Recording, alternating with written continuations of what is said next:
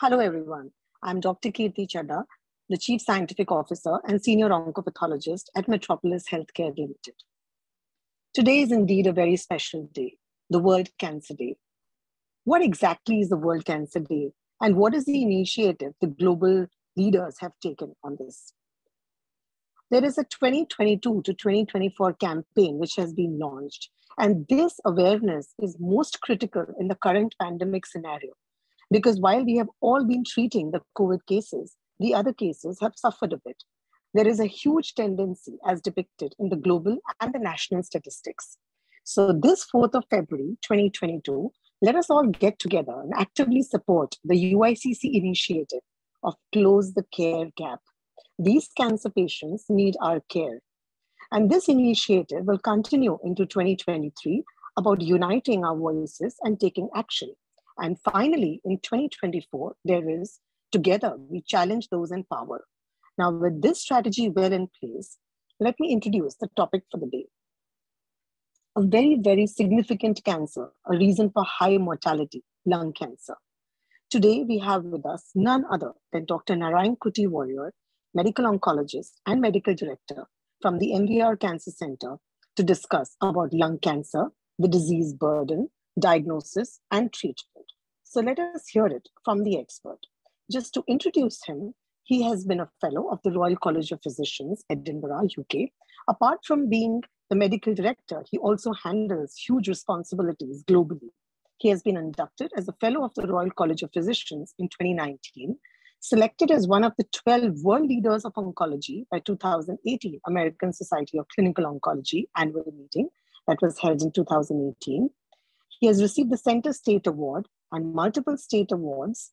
He's a member of various associations and focuses very closely in this space that we will be discussing today. So welcome, sir. I introduce you to the crowd, and I would like to begin by you introducing to everybody what exactly lung cancer disease burden is today globally and in India. Yeah, thank you, Dr. Kirti, for the nice introduction and the very welcome initiative on the Cancer Day. Lung cancer, as you have already mentioned, it's a global problem, and it's the burden of lung cancer is being increased on a daily basis. And if you ask me what or how many cases am I seeing every day in my clinic, it's almost 4 or 5 new cases of lung cancer per day. I'm seeing for the last 5 or 6 years, and this particular incidence is on the rise. And probably another couple of years, I will be seeing around 6 or 7 cases per day. And when you look at the total number, I probably, if you calculate that, I'm sitting almost 20 days per month. I will be seeing around about 80 to 100 cases per month. And when you calculate the total number of the lung cancer cases coming to my OP per year, would be somewhere around 1,000 to 1,200. And when you compare this particular incidence to about 10 years back, you can see that it is merely somewhere around 400 or 500. I can tell you that it's about the incidence has almost doubled, partly due to the awareness created, as well as the good diagnostic modalities we are having right now. And also some of the pandemic is actually during the pandemic, the more people are getting diagnosed because majority of them have respiratory symptoms, getting screened for the COVID related issues. And on that, they are picking up a lot of lung cancer cases. So for the last 2 years, the incidence has really gone up. And that's right. I noted that a lot too. that, a lot of cases who were actually getting a CT scan for COVID, landed up being diagnosed with lung cancer. But that would have been a blessing in disguise because, earlier people used to get diagnosed in higher stages. So do you think that this early stage diagnosis is going to help us to attack the problem earlier? You can't clearly say whether we are diagnosing lung cancers early in the course of disease right now because of the COVID.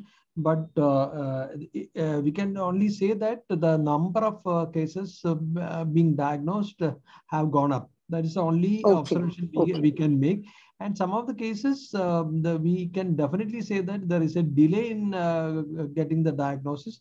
The reason being because of the COVID situation, they are more afraid to go to the hospital to do a checkup.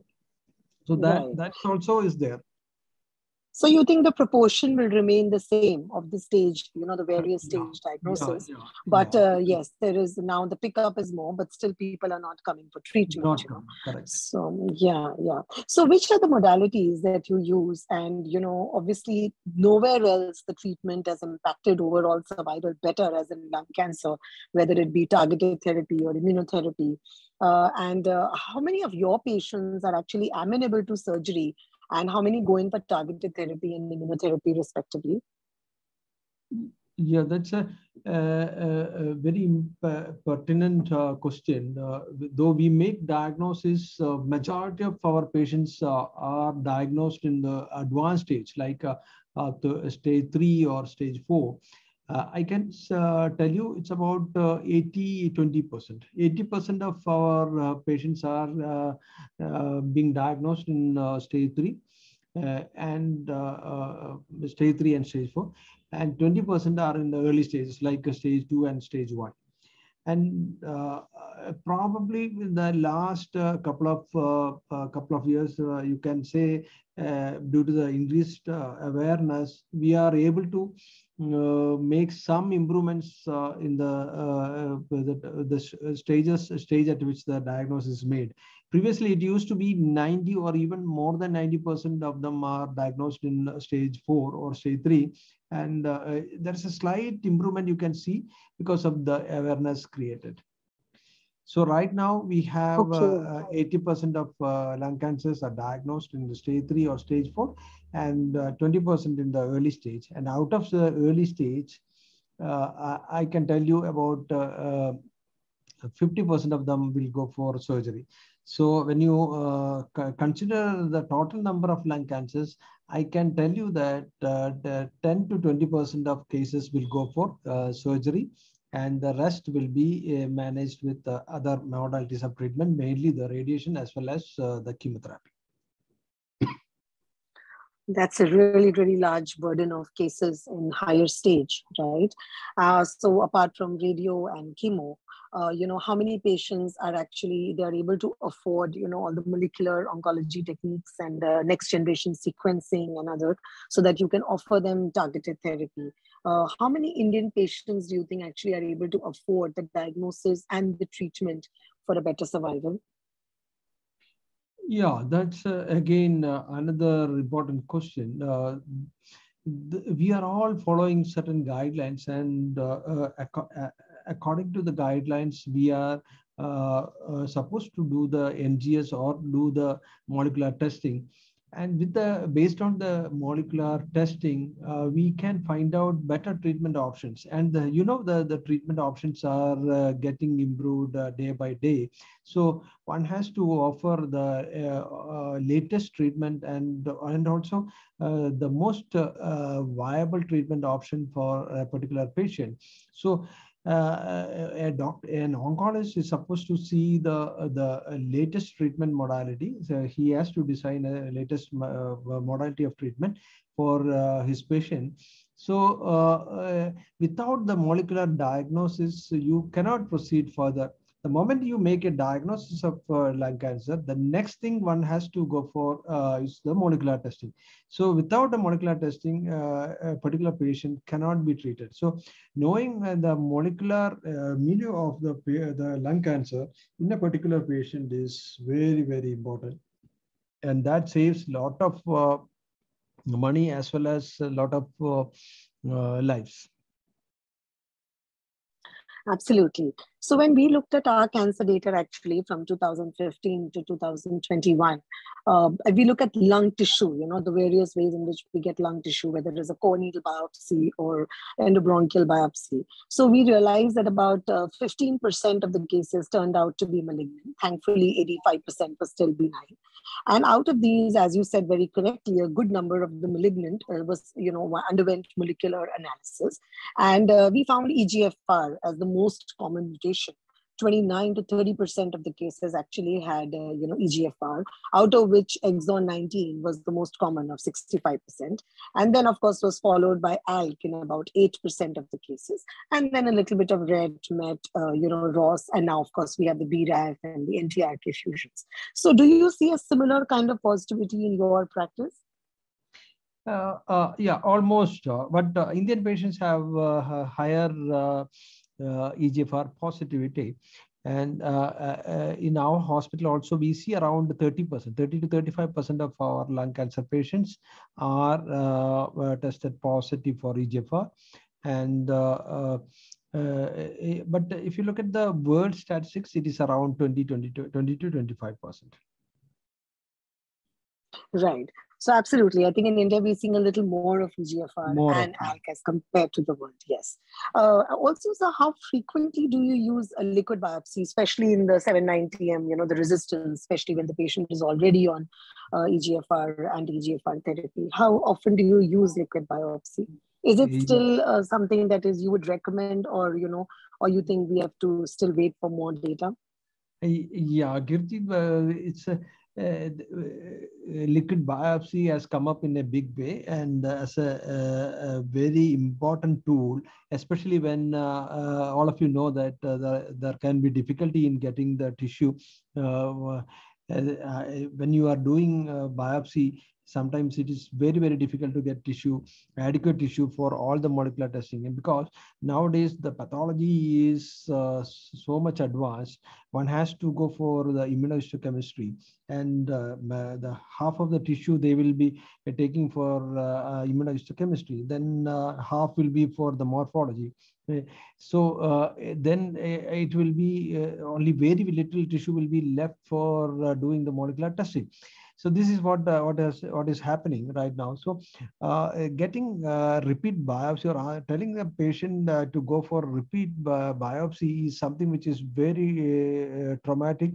So we cannot tell them. In this context, the liquid biopsy has come up with a great hope.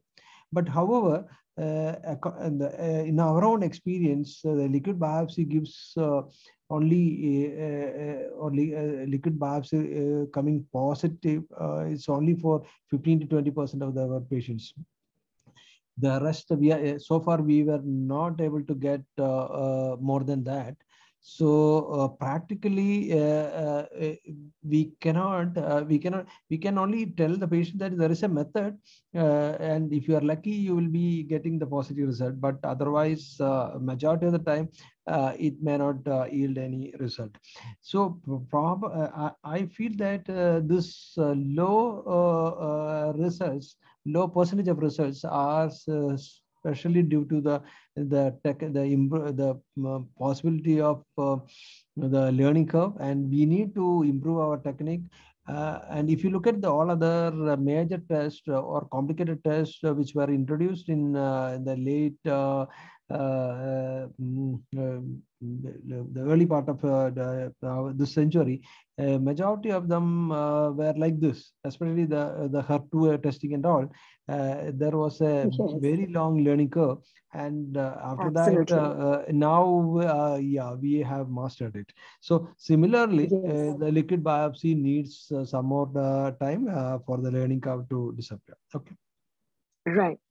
So you raised very, three pertinent points. So just to reiterate them for our audience, The first thing is, tissue is very precious and tissue is the issue most of the time. So please do not waste tissue. If on morphology, you can see the glands, you don't need to do a full IHC, panel for it, just a couple of markers to close that it's a non-small cell, small cell. I would request you all, please do not waste ribbons of tissue on doing IHC panels, because this tissue is very, very precious to do a whole lot of molecular testing. So that is the first advice. The second advice, as very correctly pointed out, that we have to watch our positivity. So this is very important. Like, for example, people thought that Indian breast cancer was different. We had low ER/PR and, not a good enough HER2, but that scenario changed. Today, we all know that 70 to 80% of our breast cancer cases show high, good positivity, good average score for ER/PR. And even we see 25 to 30% cases positive for HER2 new. So this learning curve has to be extended to lung cancer as well. So what we noted, what you said about technology is so important. We are using the digital droplet PCR for the liquid biopsy, and we actually noted a higher percentage, slightly higher, from 24% to 28%. So I think, as you very correctly mentioned, we have to keep watching our percentages and, keep on improving the technology and the quality. So that's a very, very important point. Thank you for that input, sir. One more advice, yes. One more request to our co-pathologist. I think the pathologists are reluctant to report without IHC. That is the reason why they always advise IHC. They think that without or at least one word like correlate with IHC, without that in the report, they think that it is incomplete. Or it also, some of my colleagues are thinking that it protects them against the medical legal issues and so on. But I think for lung, if you are pretty sure about the morphology, you don't have to ask for IHC just for the sake of completion. So this is a very important request, because the tissue is very precious and we cannot spare much tissue for IHC. Okay. Yes. That's a very important point. So to all my fellow pathologists, I think we have to realize, where are we using the IHC, right? So if it is a diagnosis, like obviously you cannot subtype a lymphoma without doing IHC. Then whether it's for prediction, so like, ER/PR, KI or a PDL1 or whatever, but or it's for companion diagnostics, theranostics. But as Dr. Warrier said very correctly, in lung, IHC does not have that much of a space. If you can see the glands or if you can see the keratinization, close the case, do not waste tissue on IHC. Very, very pertinent point. Thank you, Dr. Warrier. Yeah. So with that, we'll move to an IHC related thing where we do need IHC in lung, and that is the immunotherapy, the PDL1. Would you like to throw some light on this area? Yeah, definitely. We can. So what is your experience? How many of your cases are actually positive for PDL1 and good significant positivity, more than 50%, and are going in for immunotherapy? Yeah, the PDL1 testing is again another area of interest, especially in the wake of more and more patients are asking for immunotherapy. So PDL1 testing is pretty standardized now. We have again the reporting pattern also is slightly different. So any PDL1 percentage, more than 1% is taken as suitable for treatment. So we classify them into 1% to 50% and more than 50%. So this is two criteria. So less than 1% can be considered as not eligible for immunotherapy. So between 1 to 50%, they are eligible for immunotherapy along with chemotherapy. And more than 50%, such patients you can treat them with immunotherapy alone. So this is the importance of knowing the percentage of the PDL1. So PDL1 is, you cannot say that how many percent of patients are positive for PDL1, but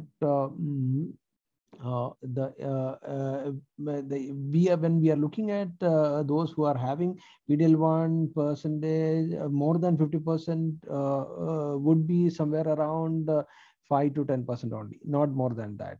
And between 1% and 50%, you can add another 10 to 15%. So altogether, 25 to 30% of our patients will be eligible for immunotherapy based on the PD-L1 status.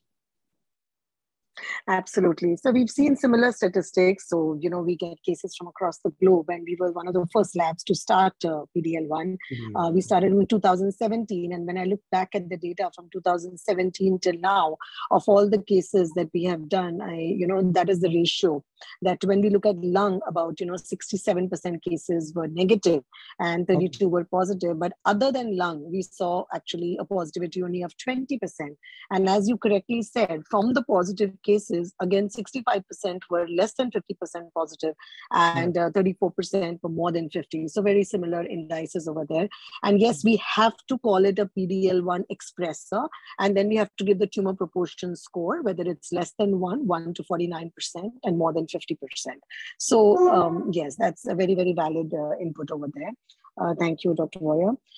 So now, what do you think is the scenario for the drugs in India? So we do all these tests, but then what is the availability of the drugs, and how many Indian cancer patients are, easily getting these drugs and getting successfully treated? Yeah. Again, coming back to the molecular testing, I just wanted to add something when you were talking about the molecular testing. Sure. Please go ahead. Though EGFR was the commonest abnormality picked up, currently we have about 10 other molecular abnormalities as well in the lung cancer. So right now we are looking for various molecular mutations, right from EGFR, or we can call molecular alterations, right from EGFR mutation to the RET, MET, BRAF sort of molecular alterations. The importance of these molecular alterations, currently we have drugs directed for driver mutations in the lung cancer. It's about 10 in number. So when you look at the percentage of lung cancer patients positive in each category, we have already mentioned about EGFR, which is about 20 to 25% globally.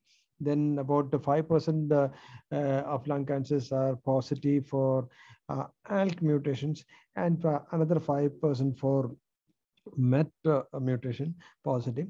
Then probably 1 to 2% positive in the other category like BRAF and the RET, MET, and other type of molecular alterations. ROS, yes, we have seen few ROS cases also. Definitely ROS also. So the importance of these mutations, currently we have identified drugs for them, but even though the quite number of the drugs are not available in India, but we can try to get it on a compassionate basis from the manufacturers. And it is what we have found out is these companies are helpful.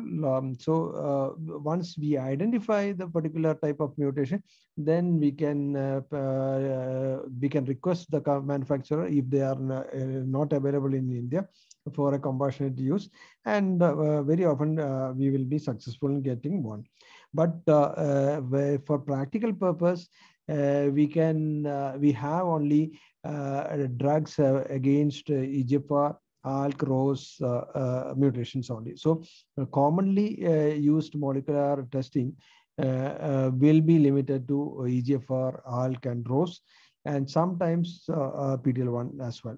In our hospital, we have shifted to the NGS testing. So with the NGS, we can do a lot of molecular alterations. But again, when you don't have anything to offer them, even if you find out these molecular alterations, it is extremely difficult to convince the patient when you find out something in the NGS. So this is one scenario. Then the second scenario is about the PDL1 testing. PDL1 testing is not that costly. It will be less than some 3,000 rupees in our hospital. But the problem is the drug recommended for a particular situation, like when you find out that the particular patient has got PDL1 percentage more than 50%, the patient is eligible for immunotherapy. And if it is more than 50%, the patient can be treated with immunotherapy alone.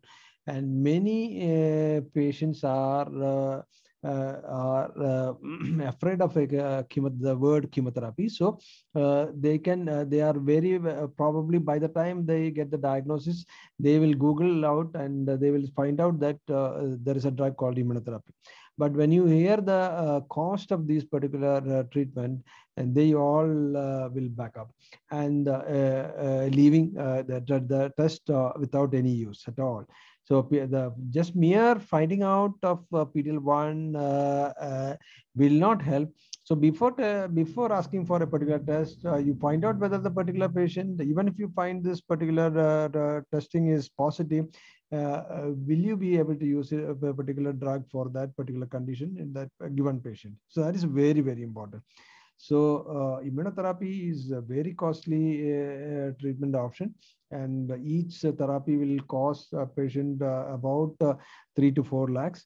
And when you see the duration of treatment, it is almost 2 years. At least you may have to use it for 6 months to find out whether the particular drug is working or not. So it is going to be extremely a costly affair. So even if you are detecting PDL1 status, you may not be able to treat a particular patient. But having said about this, very often our molecular testing includes all this and a battery of investigations. And probably the significance of of doing all this molecular testing is for future. Like when you treat these patients with the available treatment right now, then later if you find that the patients are this particular patient is tested positive for a particular molecular alteration, you can convince the patient, or you can just wait till the particular drug is available. And once the drug is available, you can definitely advise them to go for this. So that is the advantage of doing the testing. So for everything, there can be two sides, and one has to weigh the advantages and disadvantages and find out in your own way whether the particular testing will be helpful to a particular patient. This is what my concept is, Kirti. Absolutely, absolutely. So that's another very, very important point that you have put, that yes, while doing a test or while thinking of a treatment, India being a resource poor country, one has to be very cautious about what one is using, and whether the drug is available, whether the test is going to be of any use. But then again, as you said on the other side, you have to be able to go into the depth of something, and you have to know the pathophysiology, to know the prognosis of the disease, and so that we have better outcomes in the future. So that is very, very pertinent points. So now to move away from hardcore area, what advice would you like to give to our listeners on World Cancer Day, especially considering the high number of smokers, men or women, and even now vaping, that is was very common in the US, and now even in India, it's moved from the Western to our country, and it's freely available online, and our youngsters have also started doing all kind of abuse. So what advice would you like to give to this whole populations? Yeah, if you look at the causes of lung cancer, you can see that more than 80% of lung cancers are caused by tobacco. And the rest is environmental pollution and passive smoking and other types of rare conditions, rare causative factors like asbestos exposure and radon exposure and so on. But by and large, 80% of the lung cancers are associated with tobacco use. And if you look at the mortality, you can see that about 30% of all cancer deaths are due to tobacco-related cancers. So, it's very, very important that we make aware about these causative factors. And I don't think that right now anybody is not aware of the relationship between the smoking and the lung cancer. But even after knowing very well that smoking or tobacco use causes cancer, they still continue to smoke. Helping them identifying these population very early in the this habit, and making them aware about the bad effects of smoking, as well as giving them good counseling. And also recently I read an article about the tobacco use among children, and I came to know that if 80% of our teachers in the schools are not trained to deal with such situation, how to identify children who are in the habit of smoking, as well as how to counsel them, also how to deal with when a teacher sees a child smoking. So this is how things are going in our country. So we have a lot more to do for such population. And the general advice is learn about the or identify about the bad effects of smoking. And even if you think that smoking only for even if you are planning to smoke only for a few months in your life, that itself can cause cancer later. So be aware of the bad effects of smoking and the tobacco use, and abstain from such bad habits. Also, you can probably, the best way of staying away from such bad habits is to work with NGOs who are involved in creating awareness about smoking and cancer. So my advice to all our young population is please do not get into the bad habit of tobacco use. And I have seen people coming, especially the cancer, the oral cavity cancers, and the majority, many of them, I will not say majority, many of them are in the early 30s. And when you ask them, when you go into the in the depth of their history, you can see that they had used tobacco only for 1 or 2 years in their life, and thereafter they stopped, but still they got the disease. So 2 years in somebody's life is a very small period, but they are left with incurable cancers. So my plea to all the youngsters, whoever is hearing this podcast, is not to get involved with the tobacco use. If that will save a lot of your money, as well as that will save you from a lot of disease, not only cancer, but the cardiac, as well as the other respiratory, crippling respiratory diseases. So this is what I want to tell you.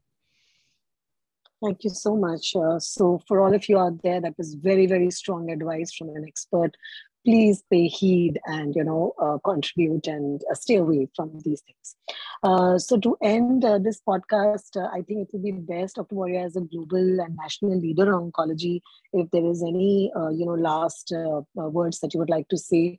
What do you see? What is the situation of this much feared word, cancer, and how do you think India is moving?